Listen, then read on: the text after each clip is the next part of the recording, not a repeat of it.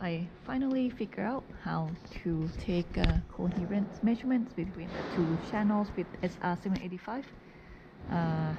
So right now we have our two channels. We want to check plug-in, and right now we are doing a FFT.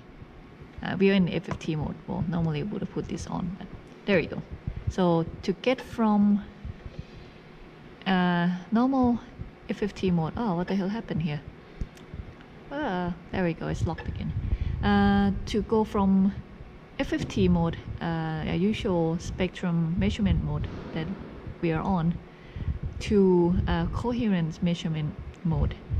First of all, we have to make sure that your input here is dual channel. So independent channel or dual channel doesn't make any difference to the spectrum measurement, but it matters for this coherent because we want to use both of these guys here. Otherwise, the measurement is going to be bullshit. Now you want to go, you're already in FFT, so that's totally fine. Now you want to go on to coherent.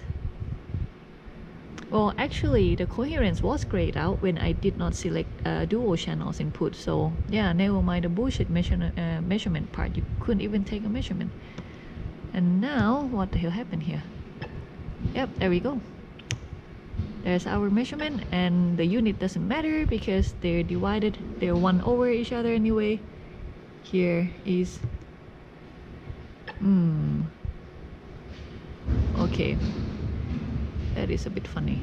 I thought that was 0.9 earlier. What the hell is going on? It is locked, but I am baffled.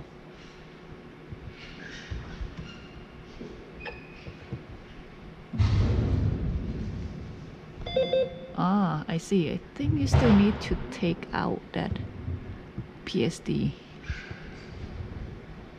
So go back to FFT1,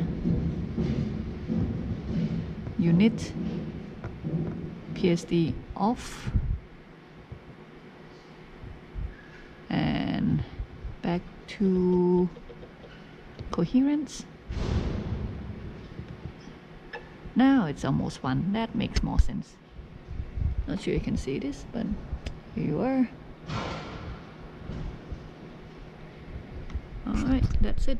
That's how to take a coherence measurement with SR785.